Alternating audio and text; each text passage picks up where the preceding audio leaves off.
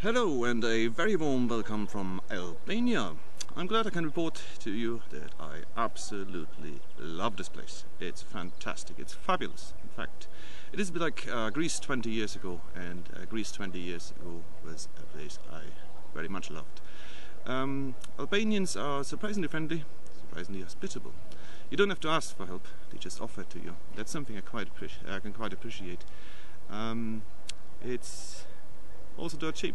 It's beautiful, and I think I fell in love with this place, so I'm very happy to be here. Yesterday I went to a Bruce Willis outlet store and purchased a white shirt to blend in with the Albanians. I was so good, actually. Albanians started to ask me for directions, which I was delighted. What I didn't consider is the brutal sun here, so I got quite sunburned, so I went back to my original shirt. And I'm right now in Berat, which is somewhere in the middle of nowhere. It's quite pretty, as you can tell. There's the castle behind me, and it's very high up on a hill, so that's why I'm a bit late, a lot later than I thought, in fact.